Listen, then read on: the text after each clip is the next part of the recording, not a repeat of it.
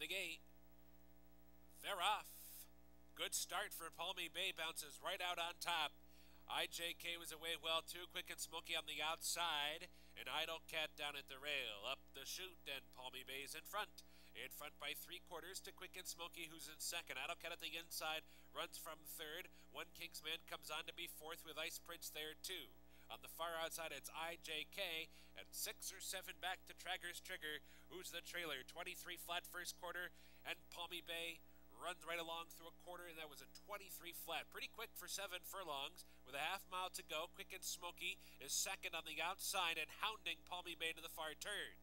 Idle Cat down at the inside runs in third by 2. Then it's One King's Man. IJK trying to make some progress on the outside. Ice Prince and Tragger's Trigger round the far turn.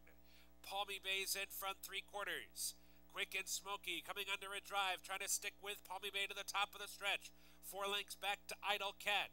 Then it's One King's Man and IJK. Tragger's Trigger's out of last. Top of the stretch for Palmy Bay. Palmy Bay's now got a 2-length lead down to the 8th pull. Quick and Smoky's run with him as long as he can. Now back in second. Idle Cat, One King's Man making progress late with Tragger's Trigger, but with a 16th to go. Palmy Bay's got a 7. Palmy Bay's got an 8-length lead to the wire.